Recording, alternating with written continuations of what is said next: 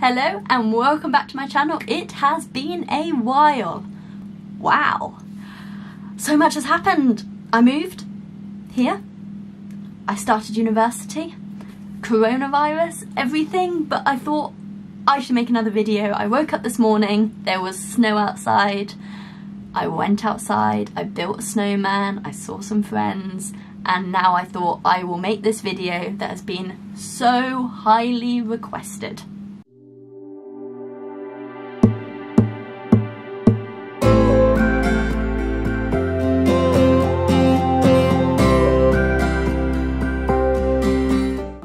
How do I become a ski instructor? What's the qualification process? How well do I need to be able to ski?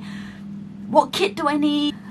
I know that this season, for most people, isn't going to be a normal one. You're probably not going to get out to the mountains, but we can all be hopeful and you can start preparing yourself to get this qualification, and I'm going to give you some information today. I am a dual qualified, so ski and snowboard, level 2, SBSSV, which is the qualification board I did it with, snow sport instructor. I have worked two full seasons out in Austria teaching, and I absolutely love my job. So hopefully I can tell you today how you can fulfill this dream of yours. So when to do it. I was 18, I just finished my A-levels and I moved myself out to Austria for the first time. I did my qualification and I did my first season. Most resorts you go to, you will have a lot of local kids or young adults who will work their weekends, their holidays from 16 years old.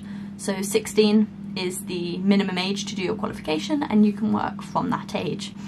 However, in my resort, the average age of seasonaires was around 24. So I lived with a lot of 23, 24, 25 year olds. A lot of people do a ski season post-uni, post-apprenticeship before going into, whatever career path they want to do, because it's fun and it's cool. Whatever age suits you. If you want to go to the mountains at 16 after your GCSEs or wherever you are in the world and have done some qualification and you can leave school, do it. I genuinely thought after my A-levels, moving myself to Austria, this is the career path for me. This is what I'm going to do for years now. And I did do 2 full years, and then Corona brought me back to the UK. Lots of plans destroyed, more of that in a minute, but I'm now at university. However, I will be going out and doing weeks where I can, when this Corona business is over. To kind of answer that first question, you can be any age, as long as you are fit, healthy, motivated, want to be in the mountains and spread good vibes. We had a ski instructor in our ski school, it was like 85. And he was a great instructor because he had been in the mountains all his life. Next question, where and how? So I can only really speak in terms of the SBSSV, so the Austrian system, the Salzburger Ski und Snowboardverband, which is the Austrian system that I worked with. I will touch on BASI, however, I have only done this qualification board. So please don't come at me if I get something wrong about a different system. Just be nice, put it in the comments, help each other out. If you have done any qualification of any other sort, or if you've done SBSSV and they've changed something, let us know. Share your information, it's all good. So if you're doing the SBSSV system, you're going to be doing it in the Salzburg region of Austria. They do Anwärter, that's the first level of qualification, I'll come back to that in a minute, in Flachau, Mariaalm, Saalbach, or Kaprun auf dem Kitzsteinhorn Glacier. I'm just throwing Austrian locations at you. Those are places you can do it. The Kitz Glacier, you can also do a July course, so a summer course, because it is snow all year round. I actually did a summer course, so that's pretty cool that you can actually qualify at any time of the year and then go do a ski season. And breathe, I'm coming down. I'm just very excited. There was snow. Did I mention there was snow? I did mention there was snow earlier. I am a happy child when there is snow on the ground. I'm going to jump in here with a little clip that doesn't quite fit. For the SBSSV system, you need to be able to speak at least a relative level of German, Deutsch, die deutsche Sprache. I am half German, I was born in Germany, my mum is German, I am bilingual, so that is a huge help. The level is not high. You need to be able to have a basic conversation and teach kids is kind of what Anwärter is for.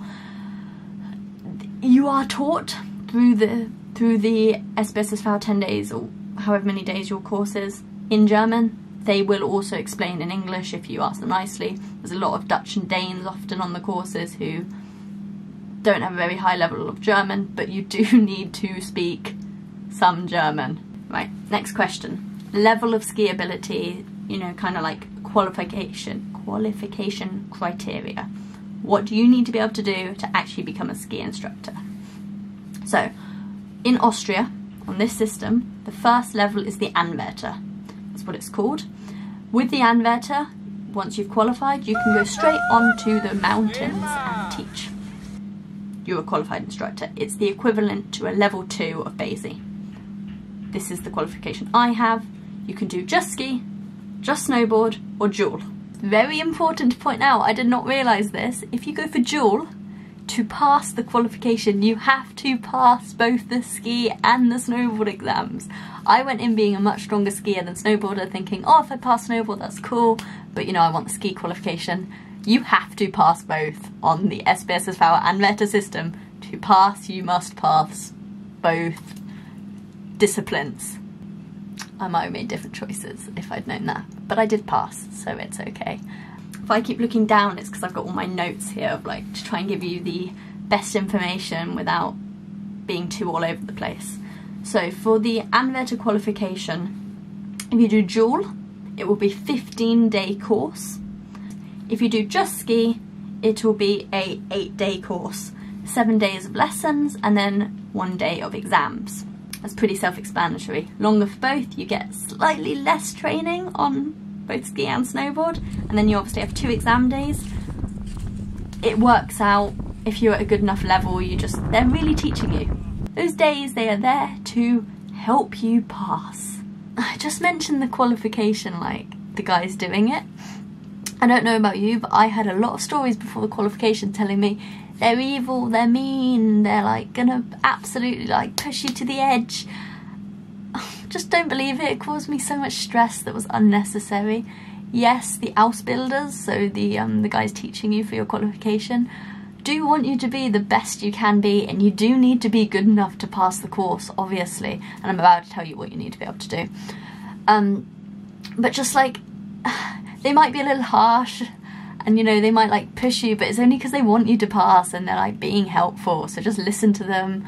Don't talk back or whatever, be respectful. Like, obviously they're the ones that ultimately choose whether you pass or fail. So just be a nice person. They also only want nice people working on the mountains.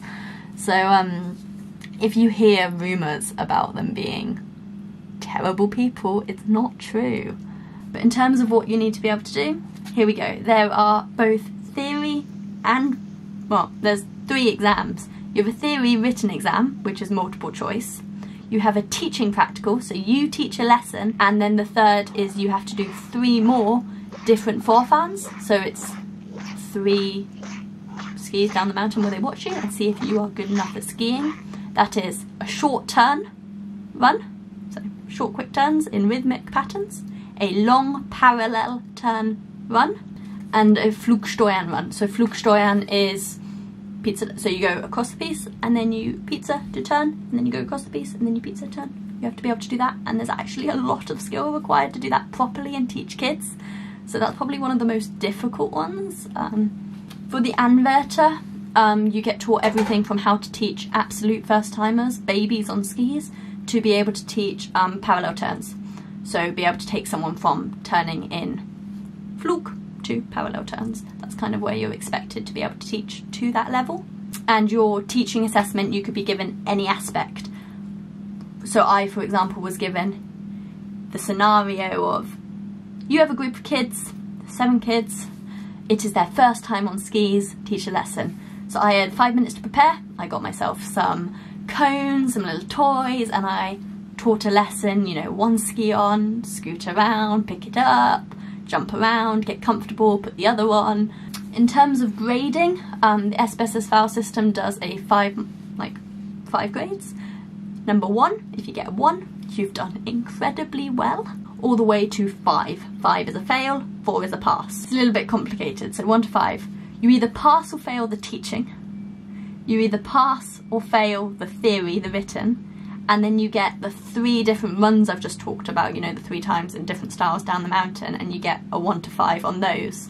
And then if your average is over 3, i.e. you get a 3-3-5 or a 1-1-4, those are both passes, or a 2-2-2 as a pass.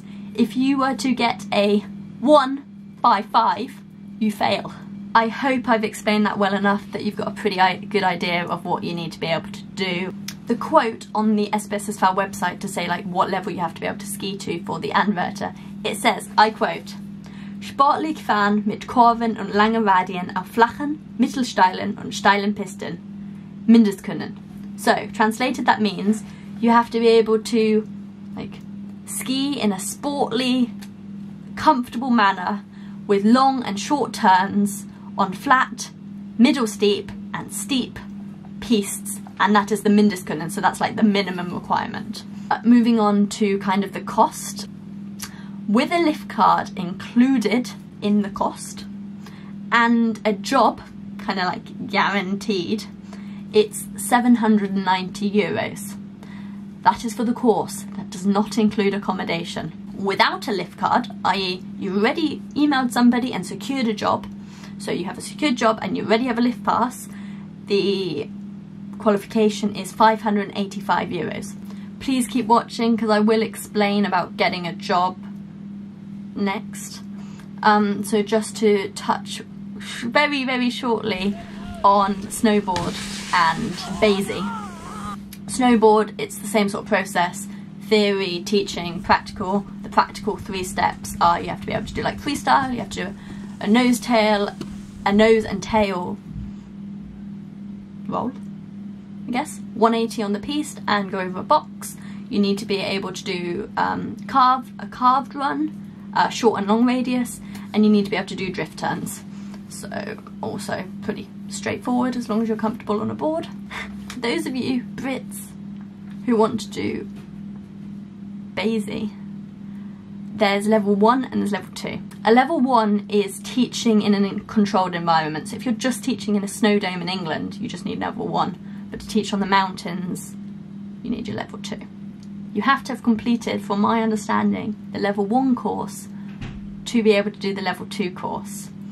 Each course, well, level 1 course from my research a second ago is about £435, and that's a 5-day course plus 2-day first aid course with child protection, etc, etc. And then it's a 10-day course for level 2, which is £670. So it's actually quite a lot more expensive and a lot more days.